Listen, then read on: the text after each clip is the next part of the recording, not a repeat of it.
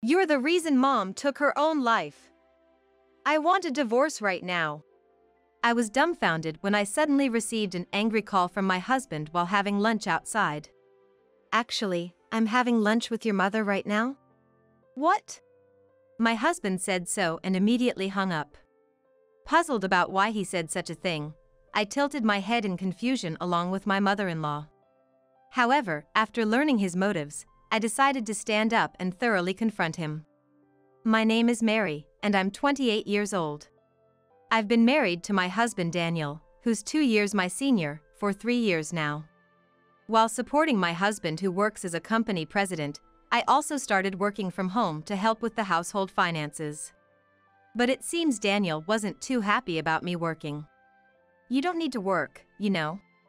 That wasn't a word of appreciation for me trying to balance housework and a job. It'll look like I'm not earning enough if my wife has to work. I was disappointed with my husband who cared only about his own appearance. But to that, I was often uplifted by my mother-in-law, Susan. It's commendable that you're working from home on your own terms. And she often invited me out for lunch.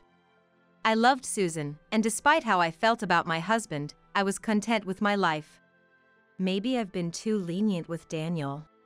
One day, while chatting in a cafe with Susan, she sighed. I spoiled him as an only child, but lately, he's been asking for money frequently. He says it's for the company, but it seems suspicious. I had no idea. Daniel never mentioned anything like that to me. But knowing my husband who likes to show off, even if the company was in trouble, he probably wouldn't tell me until it was too late. I sometimes regret how I raised my child. I worry if I've been a burden to you, Mary, and it keeps me up at night. Susan, you've done nothing wrong. No matter how hard you try in parenting, it ultimately depends on the child. I might not be convincing since I don't have any kids, but... No, Mary, I feel so relieved that you're trying to cheer me up. Thank you, as always. Seeing Susan's gentle smile, I strongly felt that no matter what happens, I'll always stand by her side. Perhaps disliking my connection with Susan, my husband gradually started to harass me more. What's with today's lunch? Strawberry jam on a sandwich? What? Isn't it your favorite? I only accept blueberry jam. Strawberry is too common and poor-looking for my taste. Daniel came home, yelling, and threw the lunchbox into the trash can. How could you? That lunchbox is getting old too. Buy a new one, will you? As he stomped into his room, a sweet perfume scent wafted from him. Daniel, you've been wearing that scent a lot lately. However, when I cleaned his room, there was no perfume bottle, and I suspected it might be a woman's fragrance. And then, without any notice, he started coming home late more frequently. Hey, I put extra effort into dinner today and waited for you. Didn't you get my message? Yeah, I know. But no matter how hard you try, your cooking can't beat a one-star hotel's. What? Did you eat out on purpose? Daniel, you've been acting strange lately. What? Shut up. Move, you're in the way. He shouted, pushing me aside and walking to the bathroom. That's when I caught that perfume scent again. I don't want to think about it, but it's clearly a sign of cheating. I was restless, and soon Daniel even started bad-mouthing Susan. That old lady, she should just give me the money without lecturing. Acting all high and mighty. Look who's talking. How can you ask Susan for money? That's none of your business. He seemed irritated and kicked the trash can to intimidate me. And usually, wives and mother-in-laws don't get along. It's not supposed to be that way. But Susan is such a good person. I have no reason to dislike her. My husband clicked his tongue in annoyance at my response. Then, Daniel started badgering me about Susan. Mom was complaining about you again. Says she hates going out with you because you're an inconsiderate daughter-in-law. No way! Susan would never say that. Considering my relationship with Susan so far, I couldn't believe Daniel's words. You really are naive. Why would she reveal her true feelings to a daughter-in-law like you? She's just been tolerating you. Watching my husband's exasperated expression, I began to worry if it might be true. Moreover, he told me Susan didn't want to see me and asked me not to contact her. I intended to trust Susan, but I thought it best to lay low for a while. Oh, right. Mom asked me to give you something. What is it? But when I looked inside the box Daniel handed me, it was rotten and emitted a terrible smell. I grimaced. The expiration date on the back was a month old. They were perishables. Wow, this is bad. Mom really hates you, doesn't she? My husband looked maliciously pleased. During this time, the perfume scent only grew stronger, and I endured a hellish 3 months. One day, unable to bear it anymore, I decided to call Susan. Tomorrow, I'll finish work by noon. Would you like to meet up? I'd like to have lunch and talk a bit. Yes, that's fine, but are you sure you want to see me? What do you mean? I only understood the meaning behind Susan's words when we met the next day in a private room at a restaurant. It turns out my husband had also lied to Susan, telling her I'd been speaking ill of her. Of course, the story about Susan complaining about me was also a lie by my husband. I thought so too. But I was worried maybe it was true. These past 3 months have felt like I was dead inside. I also thought there's no way you would say such things, but just in case it was true, I was avoiding going out with you. So what's with the rotten perishables? What? What are you talking about? Seeing Susan tilt her head in confusion, I realized that was also a lie by Daniel. While Susan and I, feeling distrustful towards Daniel, were discussing our next steps over lunch, my phone rang. Huh? It's Daniel.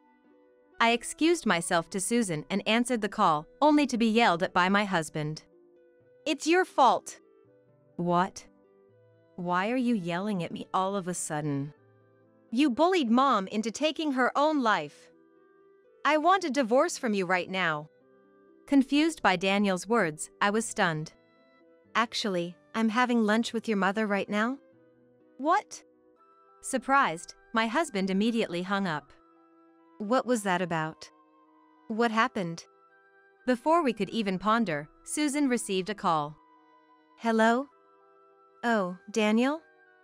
What's up? Susan quickly switched her phone to speaker mode. On the other end, my husband's voice lowered, as if he was trying to find out something. Mom, are you with someone right now? To that, Susan winked at me and responded. Oh, I'm just out shopping with a friend. Is something wrong? Hearing this, my husband muttered.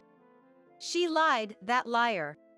Then, he blurted out something outrageous. Mary is cheating.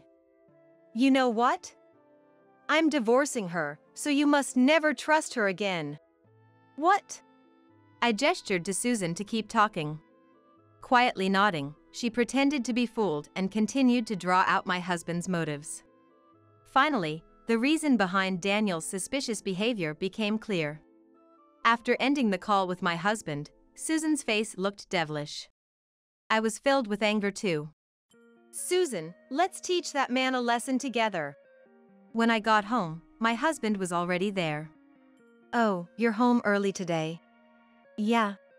Despite his inner tension, Daniel's attempt to appear calm was almost comical.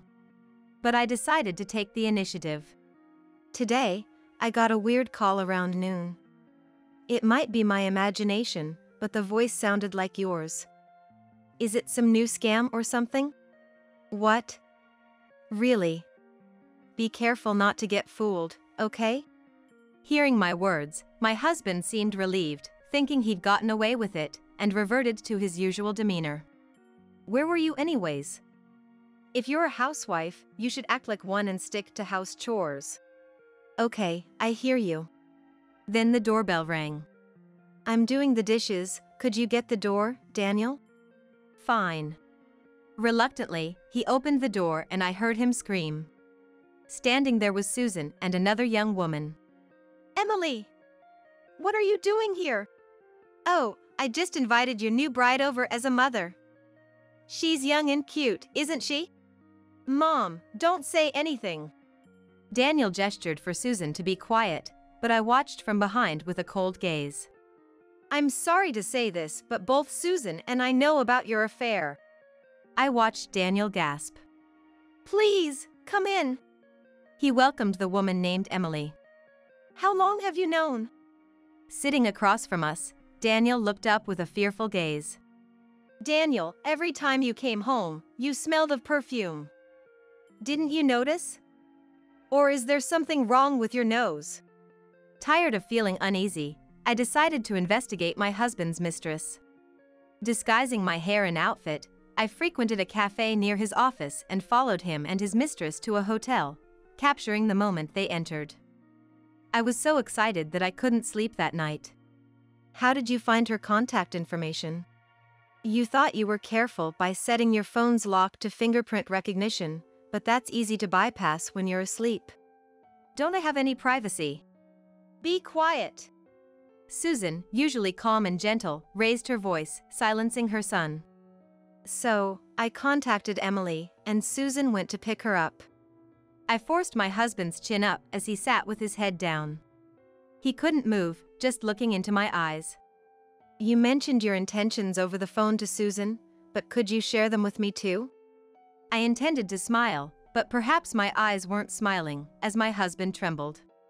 Reluctantly, he began to explain his suspicious behavior and the purpose of his call that day. I plan to divorce you, take the alimony and shared property, and then remarry Emily. So, initially, you intended to make it look like Susan took her own life and blame me for it, leading to a divorce. Is that correct? He nodded in small movements. It's surprising he thought such a lie about Susan's death would work. I guess he was that into his mistress. But when I told him I was having lunch with Susan, he was so caught off guard that he hung up the phone in shock. Still unrepentant, my husband, thinking of his next move, quickly contacted Susan. When Daniel came to me with his plan, I was utterly disappointed. Susan pretended to be deceived and extracted the story from him. Mary cheated, so I'll take the compensation money and the shared property. That's what he told Susan. And he added the following. I've already found a new partner to marry as soon as we divorce. That partner turned out to be Emily, now sitting in front of us, pale-faced. Why won't you take my side? What do you mean? You always supported me. In elementary school, you always defended me when I did something wrong. But you changed ever since I married Mary. How far back are you living in the past? And I regret spoiling you too much when you were young. Daniel thought that his mother had changed because of me, and had been lying to both of us so we wouldn't see each other. Disappointed with her son, Susan sighed deeply. I never thought you could be so selfish. I'll end it here. I'm cutting off your financial support. What? You're kidding, right? Actually, Susan had been financially supporting Daniel's company, and his success as a president was largely due to her. However, after becoming suspicious of his constant requests for money, Susan discovered he was using the funds for his mistress and not the company. I no longer consider you my son. I'm disowning you, so leave this house. Daniel's face turned increasingly pale. It was only natural, since the house we lived in was in Susan's name, and he had always relied on his mother.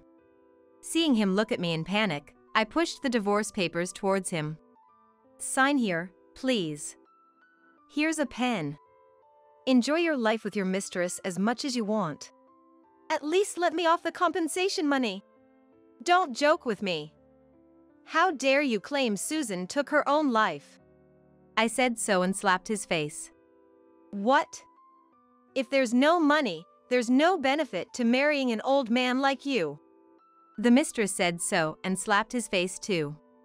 Daniel, holding his face, teared up and collapsed on the floor. By the way, Emily, I'll be seeking compensation from you too. What? Why me? You can't just meddle with someone's husband and get away scot-free. But she too slumped powerlessly to the floor, and together, Susan and I kicked both the Daniel and Emily out into the cold. After divorcing my husband, I demanded $20,000 in compensation. He was kicked out of the house owned by Susan, his financial support was cut off, and his company went bankrupt. Now homeless and penniless, Daniel is apparently living on the streets. Of course, I also got $10,000 in compensation from the mistress. Susan and I remain close, and after my divorce, I moved in with her. Our bond deepened even more. And we now live freely and happily together, just the two of us. I will be erased soon. A letter from my sister-in-law Elizabeth, who had taken her own life, arrived addressed to me. It came a week after she had passed to the other side. Despite her will already being found, what on earth was going on? I couldn't understand it all. But when I saw that letter, my hands started shaking with anger. This can't be forgiven. The letter ended with the words, "Report to police immediately." Little did I know what would happen next. My name is Jessica, I'm 28 years old. I live with my husband Paul, who is 5 years older than me. Both of us worked at different companies.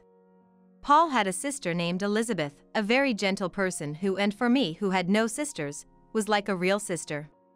And Elizabeth treated me like a sister as well. My sister-in-law was unmarried, and said she had no boyfriend, but she confided in me alone. Actually, there's someone I've been interested in lately. He's a wrestler and is very strong, Elizabeth said with a happy smile. And this was a secret kept between just us. My father-in-law was a practicing doctor, but passed away due to illness 3 months ago, and after that, Elizabeth started living with my mother-in-law. But then, my mother-in-law also passed to the other side. The cause was due to an overdose of medication, likely obtained from my father-in-law's clinic. After my father-in-law passed away, they were considering closing the clinic since my parents-in-law were known as a loving couple to everyone. The will created on the computer mentioned my mother-in-law couldn't bear my father-in-law's death. But my mother-in-law was a person who always enjoyed writing and had a beautiful handwriting as well. So I felt it was odd that her last message to this world wasn't handwritten. But my husband simply accepted it. She chose to go to the other side, so it's not strange she did something different. She must have been that lonely. Indeed, thinking of my mother-in-law's immense sorrow for the love of my father-in-law, I oddly found myself agreeing with Paul. But, amidst such interference, there was a mountain of things left to do. Because my mother-in-law had hardly touched anything inherited from my father-in-law, she had left behind a vast fortune. Paul would find time to immerse himself in the inheritance procedures. In contrast, my sister-in-law began sorting through my mother-in-law's belongings, one by one. And from this time, I started to notice a change in Paul's behavior.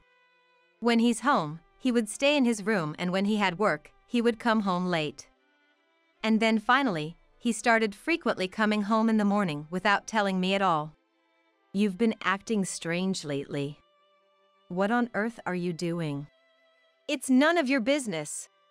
"But your mother just passed away, and you're not coming home until morning." "Shut up. Don't preach to me."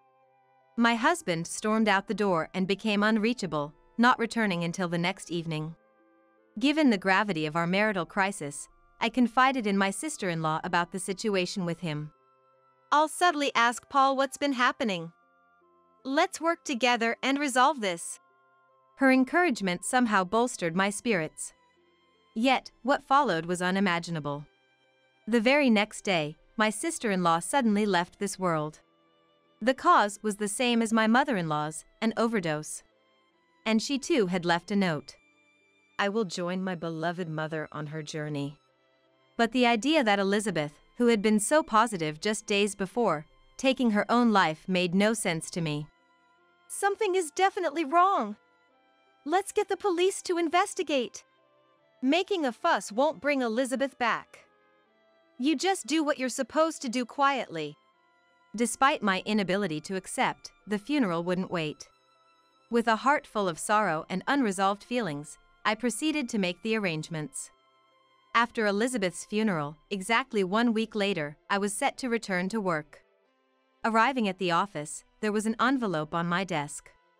It seemed to have arrived while I was away. Who could it be from? What? This can't be. I was shocked to see the sender's name. It was a letter from Elizabeth, who had passed away. Panicked, I opened it. I will be erased soon. Report to the police immediately. This sentence caught my eye. And as I continued to read, my hands began to tremble. The hidden truth. I can't believe this. Gradually, I felt a strong anger building inside me, my head heating up. Reflecting on everything that had happened, I resolved to put an end to it myself. But I still lacked the crucial piece to do so. Thus, I sent a letter to someone, quietly waiting for the right time. 2 nights later, I visited my parents-in-law's home and hid myself. Then, a dark figure quietly entered my sister-in-law's room. I followed the dark figure and then turned on the light. It's so bright. The person rummaging through Elizabeth's desk was none other than my husband, Paul. What are you doing here? And in the dark, too. It's as if you're searching for something, hoping not to be found. Don't say something stupid. What are you doing here yourself? As if I was the one doing something wrong, he pointed his finger at me. Ignoring my husband, I pulled out something I had prepared from my bag. Did you happen to read this letter? It was a letter I had written, pretending to be my sister-in-law, addressed to myself to arrive at our house. It read, "Inside my desk, there is evidence of my brother's crime. Jessica, take this and report to the police." I had anticipated my quick-thinking husband would guess a letter from my sister-in-law contained something serious and would read it without permission. Seeing this, you came to destroy the evidence, but unfortunately, what's written here was a fake I created to lure you in. What are you talking about? I was just cleaning up. Really? Then can you say the same after seeing this? I took out the letter I had received from my sister-in-law a few days ago. Elizabeth knew you were responsible for sending your mother to the other side. That's why she pressured you to turn yourself in, right? But you took care of her too. Hearing these words, my husband instantly turned his face away. I pressed on, presenting the content of the letter to Paul. While sorting through things, Elizabeth found your mother's diary. It seems to say you jumped on some shady investment. So what? That's something I have no recollection of. Lies. It's all written here. I took out the diary my sister-in-law had enclosed in the letter.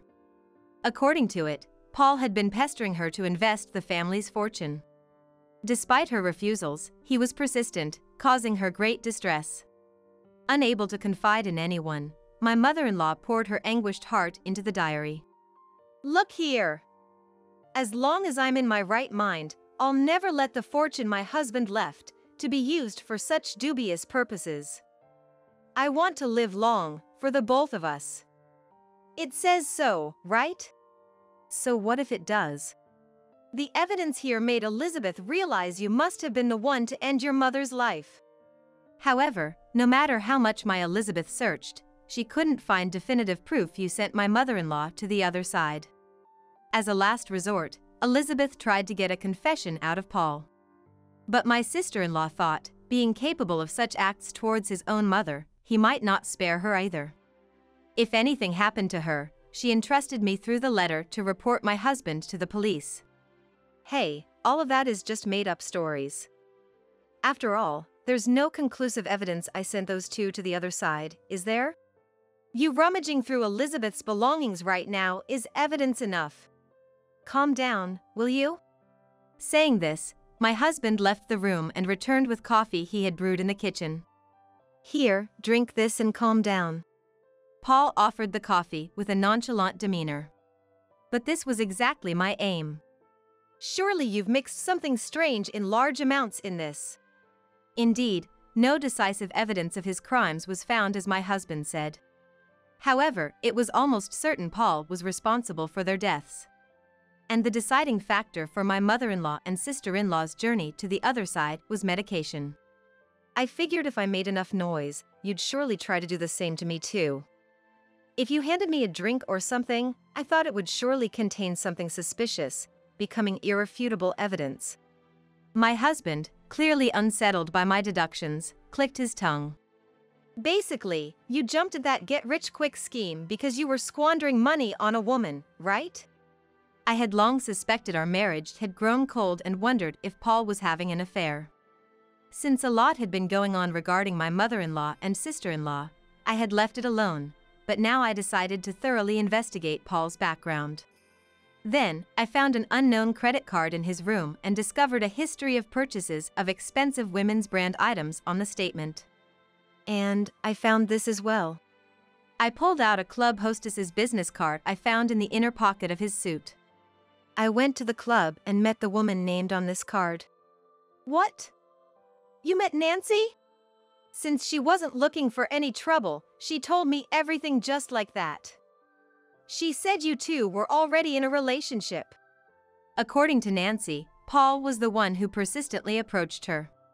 However, for her, Paul was just a good target, entering into the relationship only to get money from him. Knowing Paul was married, Nancy demanded compensation from him, which he complied with. But she's been feeling bothered by you for a while. She said she was going to change clubs to cut ties with you. Too bad. What?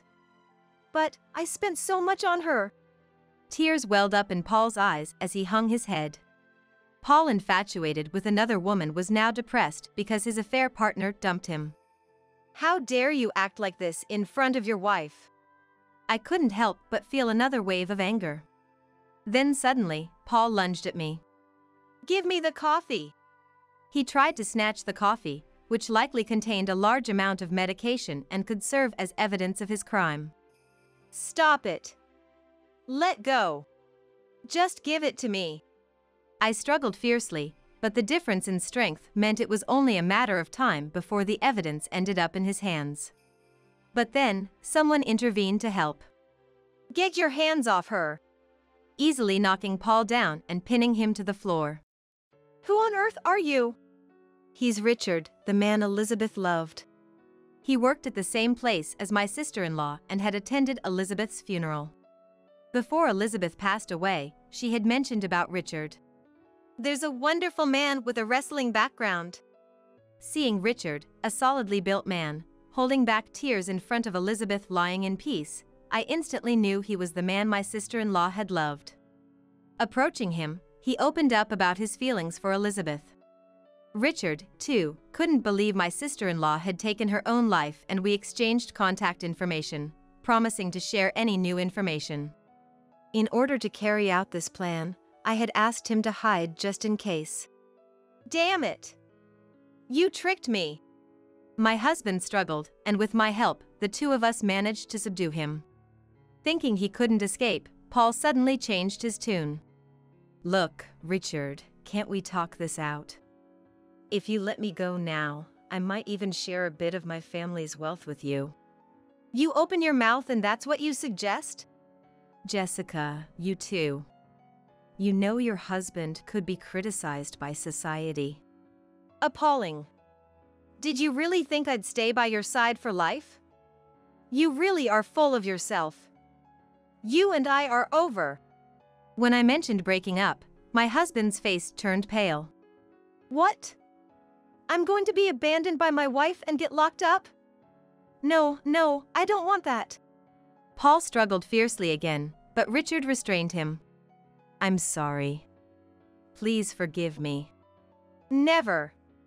You took the lives of your own mother and sister. Thinking of the two who had gone to heaven, I couldn't let Paul get away with this. I clenched my fists and glared at my husband. You're the worst kind of human being. I will never forgive you, Paul. Serve your time quietly behind bars. Just be prepared never to see the outside world again. My life is over. Crying out, my husband was immobilized by me and Richard. We then called the police, and soon after, officers arrived and took him away. Paul was later interrogated and seems to have confessed. A large amount of medication was detected in the coffee, sealing his fate. Aware of the severity of his crimes, he seemed to have resigned himself to his fate, losing all energy in life. As for myself, I divorced Paul and demanded a compensation of $30,000 from him and $10,000 from Nancy. And as for Richard, he said he is going to move on with his life. After all the procedures were completed, I moved to a new home, ready for a fresh start. I've been assigned new tasks at work, and despite the challenges, I feel the most fulfilled I've ever been.